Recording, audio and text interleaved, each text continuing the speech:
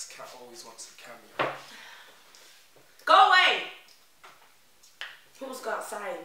Don't shut him. Sit at the door. Welcome back to the Lokkedin channel! No.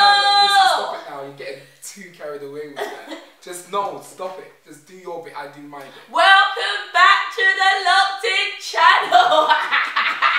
Let's go with that, man.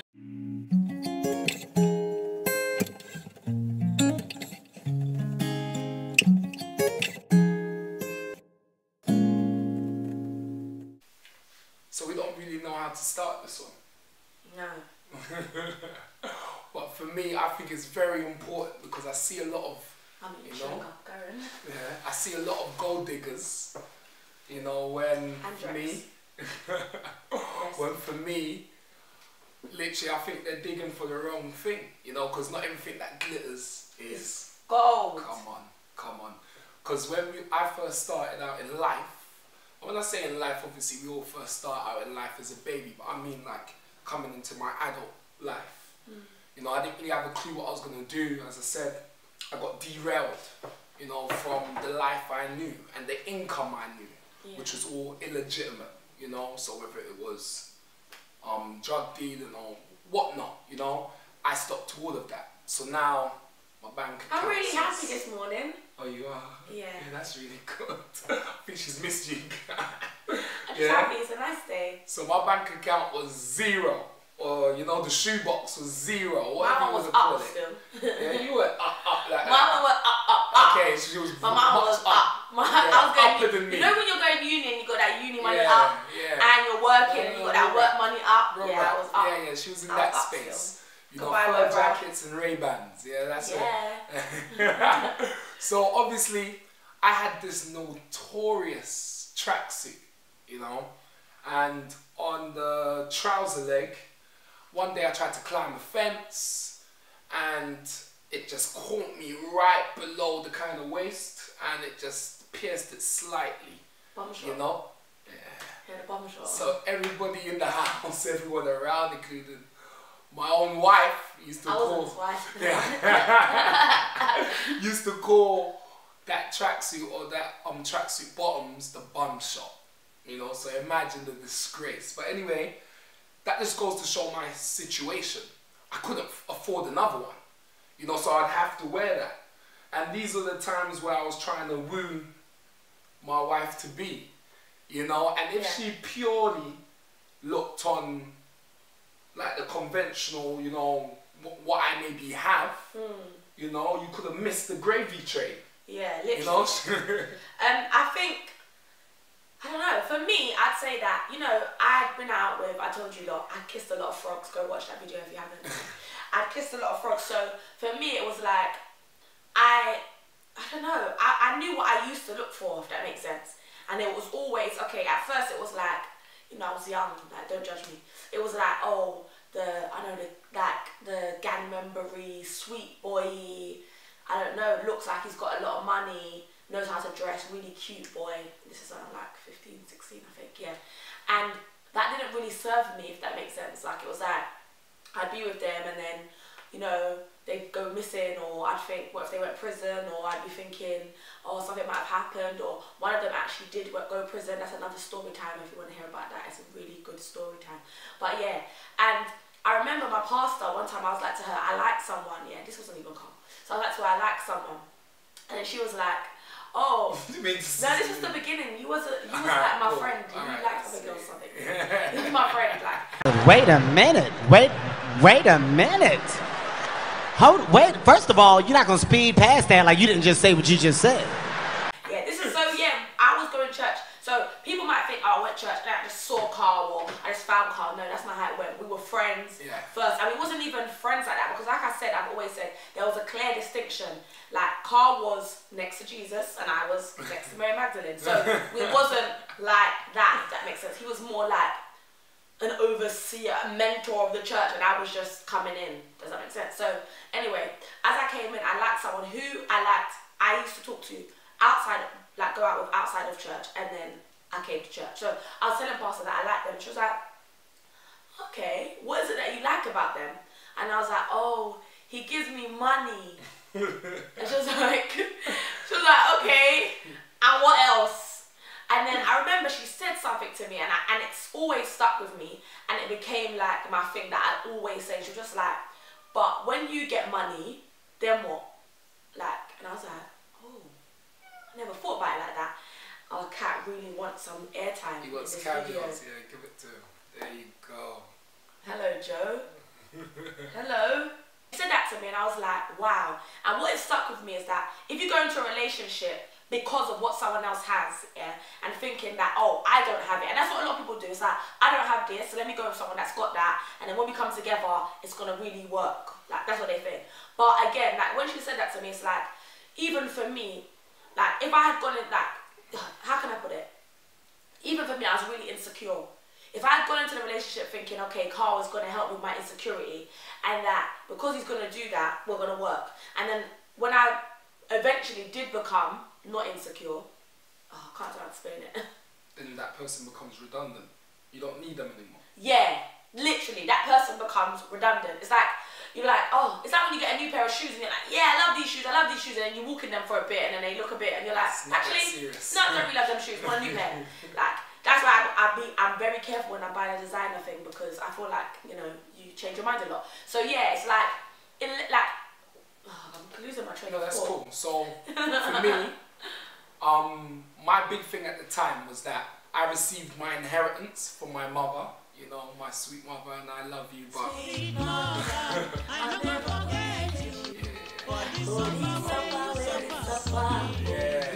Sweet mother, I'll never forget you. So you're inspiring singer. Yeah, so my mom, she realized, she's like, son, you've left the streets, you've denounced all of that, you know, you have no money in the pocket, I'm gonna give you your inheritance. Dun, dun, dun. The cleaning job. She just slammed that on me. You know? Oi, that job, yeah. My mum, listen, she had this cleaning job for well over a decade. My father used to work as a security guard in the company that she was cleaning for. And it was just cleaning their offices 2 days a week. But it was £10 an hour. And for my mum, it was like gold. I can't lie, to even me that was gold. Yeah, it was like blimmin' heck. You know, it's not a lot of hours. Like you get like 3-4 hours on each day, but it's £10 an hour, and that was unheard of in my house. At that time as well, people were probably on like £7 an hour. You know, so my mum really cherished it. No matter what happened in her life, she would hold on to that job. So she said, you know what, son? That's what the music cues. Yeah, so I ended up taking that, and I'll do my thing, because I said I'll clean toilets by night, and in the daytime I'm gonna chase the dream. I'm gonna write plans on papers. I'm gonna, you know, make it happen. Cut a long story short, I end up falling for this one. We end up talking, and she ends up really riding. Forget the dying bit, but really riding with me. You know, so she will come in her. I was riding with that. You were working in the bank at that time. Yeah. You know, so I was making £108 every 2 weeks, and you were making God knows whatever it was, yeah? And literally, she would come. £906 a month, yeah, at the time. Yeah, so then literally she would come and roll up her, you know, put on the apron, or the actual apron, and then she would wash toilets. She would be washing them. I'd be like, she'd be on the floor. I used to wash, remember when you had to do the big clean? Yeah, it was the like, big clean. we gotta wash walls. Yeah, yeah. Wow. And I was like, Karl, we have to be there for hours. Yeah, that was like a 6-hour day, because you have to really wash all the walls. It only happens like once a year, or twice a year, that big one. But yeah, man, she just, you know, and she always looked at me the same. That's the magic for me, is that I'm cleaning toilets, yeah, Harpic, Duck, Domestos, those are all my guys. I knew them personally, yeah. And she's still looking at me like I'm. Can I explain? Okay, so the reason why someone would be like, okay, but how, like, what was it? And I would say that one thing, Karl was like a big dreamer, yeah. And obviously those dreams have come to reality, but he was a big dreamer, so he would tell me things. And don't get me wrong, I used to think, this boy is literally cuckoo. Like, I'm not joking, I used to be thinking, like, I'm very, is the word, I hope it's, is it pragmatic? Yeah, pragmatic. If you're not so optimistic. Yeah, I was very, wow, done Cass, pragmatic. Yeah, I was very pragmatic. So I'd be like, this has to go like this, A, B, C, D, E, F. Like, you're going to have to do this, you have to do that. If you want to go somewhere in life, you have to do this. I want a big dreamer because I hadn't seen anything like that around me, if that makes sense, yeah. Everyone that was around me and my parents had a very linear way of thinking and job, except for my mum, but it wasn't really working for her. So I was like, don't do that dreaming stuff, yeah. So I remember, like, it wasn't that though. It was that the fact that Pastor asked me one time, okay, you need to know what is it that you like. What is does he tick the boxes? Like, what his personality? How does he treat you? How does he make you feel? All of those kind of things. And I realized that, all right, say you had 9 out of 10. Okay, say you had 10 boxes, yeah. I was like about 8, 9 out of 10. Karl ticked. Like, okay, he didn't tick the box that said, does he have a lot of money? No, he didn't have that. But when I looked at all the potential that he had, I was like, yeah, man, he's got potential to make that money. Or, do you know what, I'll just make the money. It's fine, I'll work in the bank, I'll work my way out. That was in my head, like, and I'll just make the money because every other box he ticks. So sometimes I'm like, girls, you're looking for something, but you want the ready-made, the microwavable, the one that's just come out like, come on, man. Like, and that's what you guys want. But really, there's someone who, they might not have everything. They're the vegetables and then you got, you know, they got all the different ingredients, but they got the ingredients, what it takes to be a real great man. When you look at those ingredients, you can tell how a person is going to literally develop. Does that make sense? Yeah. At the time where I met him, he'd be like, like he'd just talk any kind of way. He'd take me to Morley's or something. On our first date, you took me gourmet burger, like gourmet burger. Listen, she's still getting onto this gourmet burger. Nah, Listen, they put gourmet at the beginning.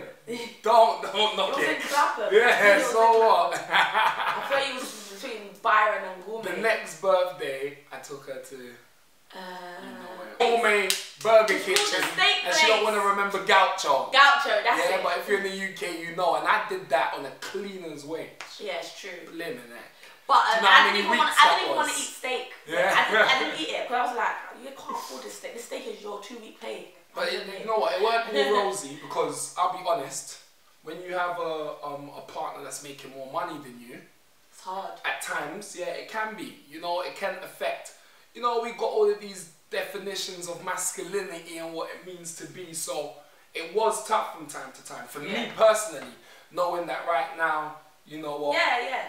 And it was tough for me from time to time because you know, people would kind of show, like, there's ugly people around that are showing you that, yeah, you know, my partner's buying me this, or the person I'm talking to is doing this for me, and I didn't have those things to say.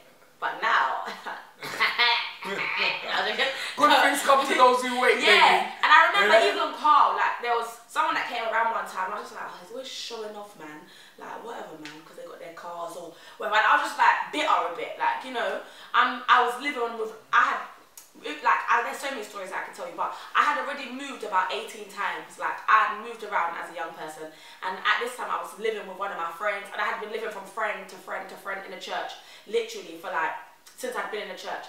And I was bitter. I used to feel like, come on, like, when am I going to have enough money to do the things that I need to do, to buy the things that I want to buy? Yeah, okay, I got uni money, but when uni stopped after 6 months, remember, that money changed. Yeah, so, yeah, it was difficult, but I always kind of had in the back of my mind that he's got the right ingredients. We can make this work. And like I said, if he don't make it work, I'm going to make it work, baby. That's real gold digging. I'm going to make it work. Listen, if they're talking about, this is the whole concept, yeah? If you're a gold digger, there's nothing wrong because obviously we understand that, you know, life is not just a love song. You know, what's love got to do with it? You know, get to do with it. What's love but a second hand you see, this one keeping them right. Alright, so if you're really gonna be a gold digger, if you're gonna really be a gold digger, then dig for gold. Yeah, dig for real gold. Ain't on the surface. It's not. So if you're seeing all of that on the surface, but yet you know, girls, you know, you need to understand that you have to break the surface, you have to put in effort, you have to cultivate that. Listen, support your man, believe in your man. Believe in your man. But someone who has the right ingredients, and you're cultivating that, you're helping them with cultivating those right ingredients. What do you mean that lasts forever? That can, okay, it can last forever. It can last for long. It can Yeah, last. it's got lasting power. It's got longevity. Yes. Yeah? Oh, you found it. You beat me there. That never happens. Yeah. I've been reading. There was one time that really pissed me off though. Yeah. Go on, tell me. And that was when I was at the cleaning job, and then she said, "Yeah, I'm gonna come and meet you." And I'm like, yeah, no worries. I can kind of hear that she was with company, so I'm like, this girl's got enough common sense to know that she's not going to bring them through the gate or anything like that, because that would be ridiculous, you know? Because if they go through the gate, I could be taking out the bin bags as I do every 5 minutes while I'm there, and they're going to see me putting bins into the bin. Yeah, not that, that's not where it's supposed to be, but you know what? I don't want them to see me in, you know, that kind of way. So, cut a long story short, I see a car roll in and I could see the lights. But by this time, I'm already at the door. The door's already opening, you know? So I'm like, I'm not about to backtrack, yeah? I'm just going to keep committing, but swear down she really did that, yeah? So I walked out and I remember I could feel that the light was on me. It felt like a real substance. You actually remember that, I remember that now. Yeah, and then the light was there and I could see her in the car with her mates, and she got out the car, even after I'd put the bin bags in there, and came at me like as if she had come and meet. I don't know who was popping at that time. Whoever's popping, like I was flipping Bow Wow in the 90s. Yeah, she just jumped out on me and was like, yeah, my love, and I'm cheesed off. I'm like, what the heck? You just bought your friends. I really didn't get it, you know. I was thinking, what? This good man. But she really didn't care. And I'm like, this girl's really got it backwards, or maybe you got it backwards. See, I did it. You see what I did? No. Help us. Then you're going to see it when I edit it. That's it, man. You don't know what that was. No, do you know what it is? At the time, to me, it was like, why am I going to pretend? I'm not like, people don't understand yet. That's one thing I can't do. I'm so not good at pretending. Like, it can work for my favour, and it can work not in my favour, because I feel like a lot of people are pretend. Do you understand? But I don't know how to do that. So, to me, it was like, why am I going to act like he's doing something that he's a cleaner? But I know that's not going to be a situation forever. They may have thought that was going to be a situation forever. I was cleaning. I was not a cleaner. Yeah, that's it. That was my whole thing. That's okay. That's true. That's what he's always saying. Yeah. He's cleaning. He's not a cleaner. And that's the truth. And to me, it was like, I always tell Karl, I love like back in the day when he used to sleep with 5 boys. Not actually sleep with 5 boys, but there'll be 5 boys, heads and tails in a room. Yeah. And I remember I used to be like, oh my God, watch when like things change and you're able to say this. It's like God gave me revelation earlier on that this is just the beginning. Trust me. So it'll be like, watch when I remember, this is like the craziest thing. The people that I brought to him cleaning, yeah, they didn't say nothing to me. I don't know if they said anything behind me, but they didn't say anything to me. But I remember that, like, say maybe 6 months after that day, that's when his things started changing. I remember he came to meet me in Peckham, do you remember, in a suit? And he was suited and booted. And I remember everyone called me like, oh, Karl's out here. Yeah, but he's wearing some suit. And I was like, yeah, like, and that's when things started to change. And so it was like, for me, it was like, yeah, you can see him now doing that, but he's doing legitimate stuff. Real gold digger. Like, he's not trying to like this other stuff that's just going to get him sent to prison. I'm going to be worried. This is like legitimate. He's trying to do something for himself. What do you mean? I'm going to big you up. Come on, man. That's my G. Yeah. My charging. Listen, as Drake says, my charging. I'm joking. Listen, you did it, man. But yeah, man. Yeah, man. Yeah. And I got to go to a meeting now. Yeah, as usual. What? Stay locked in.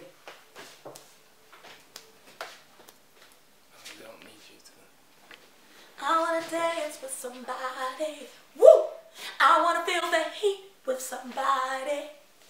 Yeah, I wanna dance with somebody.